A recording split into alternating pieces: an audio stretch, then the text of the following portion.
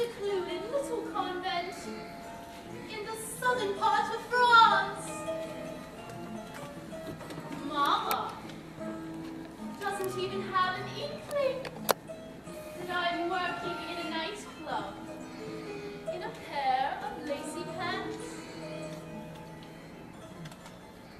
So please, sir, if you run into my Momma, don't reveal my indiscretion.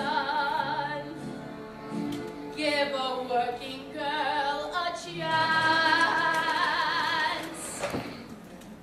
Hush, don't tell Momma, shush. Don't tell Momma, don't tell Momma, whatever you do. If you had a secret you lit, I could keep it, I would never tell you. I'm breaking every promise that I gave her. So won't you cut into a girl who breaks too big favor and please my sweet potato, keep this from the mater, though my dance is not against the law. You can tell my papa that's alright, 'cause he comes in here every night, but don't tell Momma what you saw.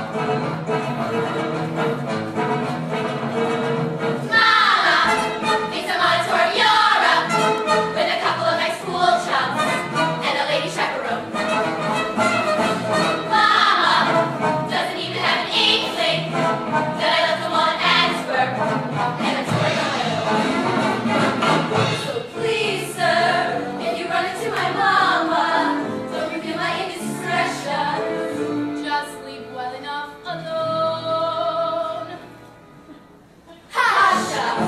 Don't tell Momma. Shasha! Don't tell Momma. Don't tell Momma. Whatever you do. If you had a secret you lit, I could keep it. I would never tell on you.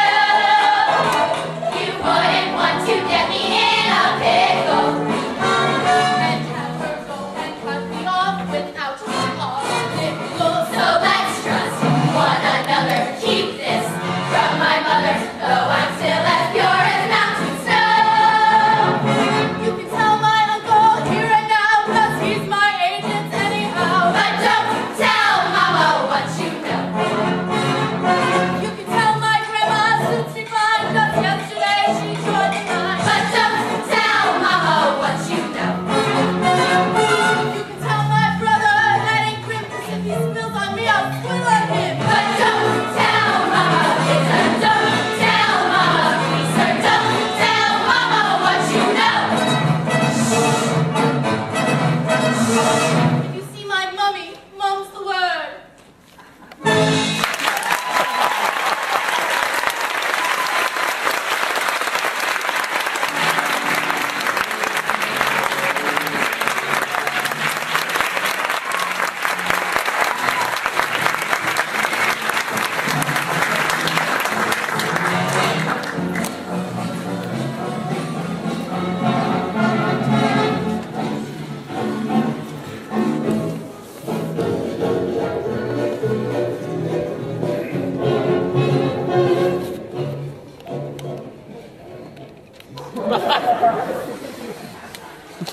And please, and let there be world peace and planet-wide happiness. Also, make the Eagles not suck next year.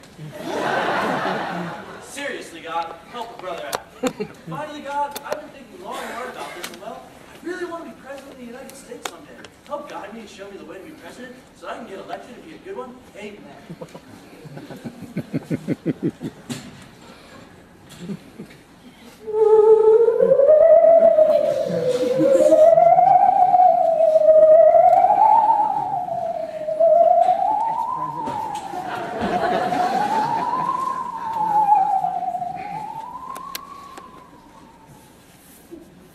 Bart, wake up.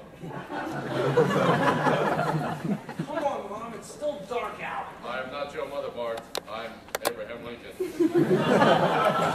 Abraham Lincoln? Really? For reals. Check it out. Top hat, beard, facial mole. This is crazy. Who are those other guys? They, too, are former presidents of the United States.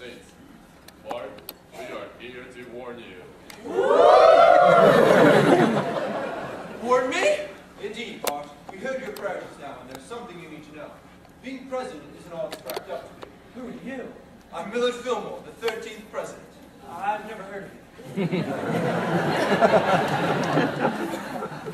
not surprised. Bart, when I became president, I thought I would go down in history as one of America's finest patriots. But the fact is, most presidents are forgotten. That's not true. I know most of the presidents. Oh, really? Obscure presidents, front and center. Do you know me, boss? Oh, not. I'm Calvin Coolidge, the 30th president. What did you do? Well, I was sort of now responsible for the Great Depression. Suck on that, Herbert Hoover. And I'm Garfield, 20th president. Also, famous cartoon cat. Liar! And I'm Franklin Pierce, 14th president. And I'm a bona fide lead killer.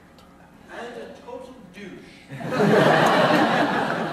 Hey, I have a university named after me. Does it have a football team? No. Doesn't count. Boss, I see you don't know who I am either. I'm William Howard Taft, 27th president. I was the only person who served as both president and chief justice of the Supreme Court. I'm the only one who's stuck in a bathtub. Yeah, I'm a fatty. Boss, I'm William Henry Harrison, 9th president. I should be up here with these guys. You've heard of me, right? War of 1812, Battle of Tippecanoe, never got stuck in a bat. Hey! Speak when spoken to, Harrison. Back in line. That guy's the worst. Bart, you've got to look me up. I would have been one of the greatest presidents ever. Except I died after 1 month in office. Were you assassinated? Actually, I just got a really bad cold. It was 1841, so I died. Always take your vitamins!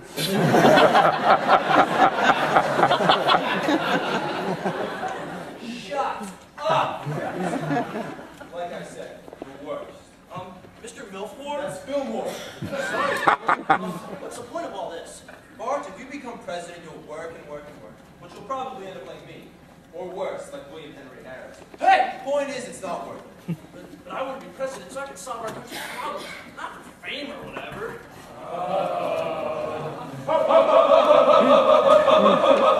Step aside, boys. We'll handle this. Boss, my name is Thomas Jefferson. Have you heard of me? Sure, you wrote the Declaration of Independence. I did. I'm kind of a big deal. I was even more instrumental in the founding of our country. Oh, you wish. Listen, I know you want to solve problems, and being president seems like a cool job. I mean, everyone's heard of veto power and Air Force One and the secret time travel room in the White House. But the truth is, you don't really get to solve problems. Mostly just talking to people that you hate, actually, yourselves. It's true. Back in the day, Adams and I used to disagree upon everything, but we had to work together all the time. That's right. And in our day, they hadn't even built the White House yet, so we didn't even get to use the secret time travel room. Oh, hold on, is that real thing? And we had to have our meetings at a place called Kio Kaleo Club Risque, a gentle sports club. Actually, that part wasn't so bad. Just way overpriced. I wouldn't really know. I got it for free since you were so beloved. Oh, quit bragging, you spongy, croqueted popinjay! How dare you? Oh, my name's John Adams. I'm speaking in the field, but say nothing. Yeah, I'm Thomas Jefferson. I'm a gleeking, beef-witted dewberry! That's not what your mother thought last night.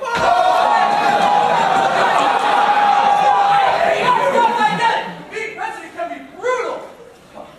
Well done, Adams. Oh, too slow. But still, being president in modern times is much different. Step aside, guys. We'll handle this.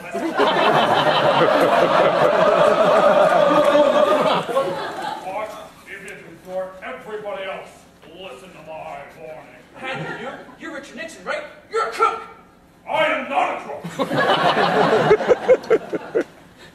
Who are those other guys? This is John F. Kennedy.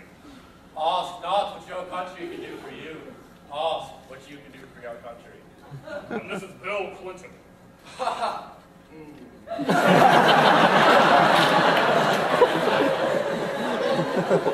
Are you gonna start arguing like everyone else? No, Bart. We're here to warn you about the absolute worst part about being president in the modern era. Terrible impressions. Yes. I agree. Terrible impressions. All right, Bill.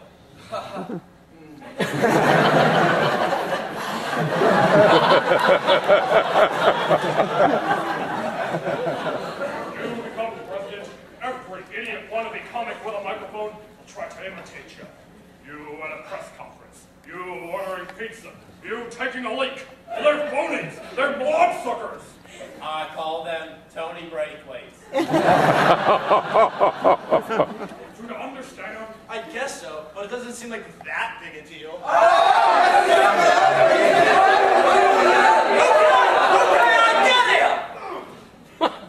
Kennedy, Clinton, let's get out of here.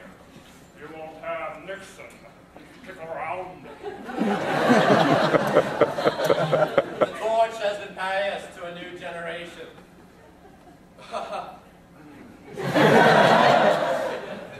Bill?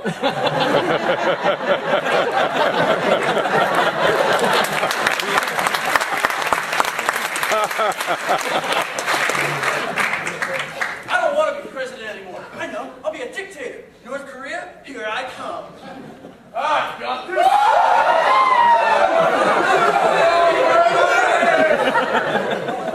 George Washington, wow, it's an honor. Young, it's mine. Really? No. I just cannot tell about it. Maybe a dictator once saw. But Mr. Washington, isn't everything they said about being president true? Ah. He's wrong. All that, much worse. But you know, that doesn't mean it's not worth trying. WTF! Oh, no, boys. I think this is a special case. Plus, the hardest things in life are often the most important. So, dream big, Podge, and maybe you'll be the one. Yes, Bob, dream big! Shut up!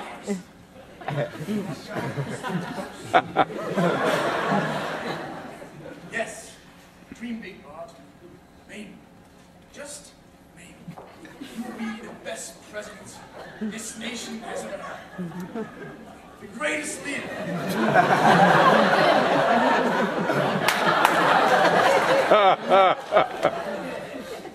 Maybe you'll be the greatest leader the world has ever known.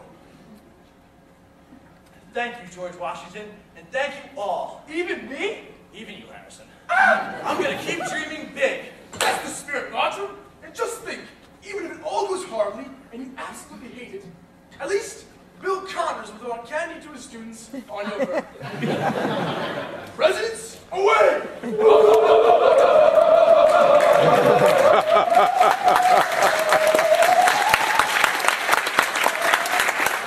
That was epic. All I did was ask God for the president, and he sent 12 presidents to my bedroom.